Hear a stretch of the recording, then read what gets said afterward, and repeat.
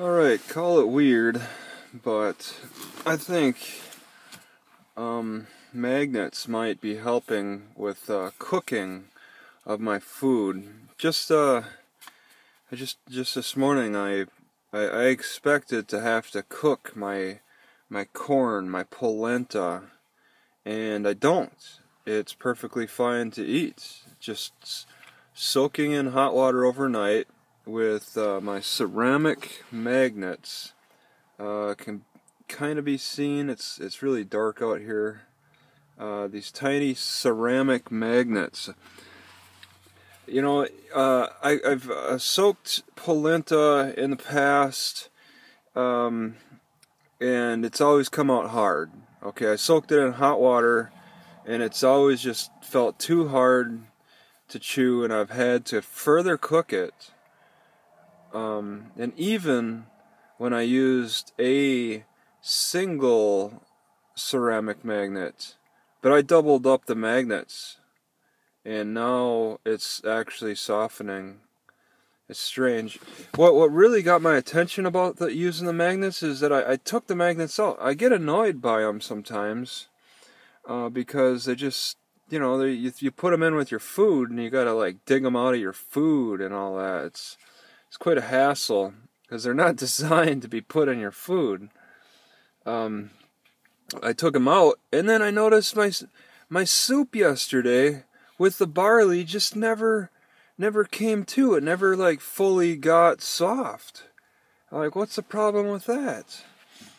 And before I at least had one ceramic magnet in there, and it was at least getting soft, and the barley was bursting. Okay, it has to burst to be fully cooked, and it seems like the magnet might be a factor, but you have to consider other factors. Okay, it's getting colder out here. Maybe the heat is not keeping as well, although it seems like the heat is maintaining some consistency. I've been covering my thermos, my Stanley Thermos here, kind of be seen, and to preserve the heat, and I cover it around the top more. So I'm working a little harder on trying to preserve heat, but still, it seems like the biggest factor is the magnet power. And the more magnets you use, the better.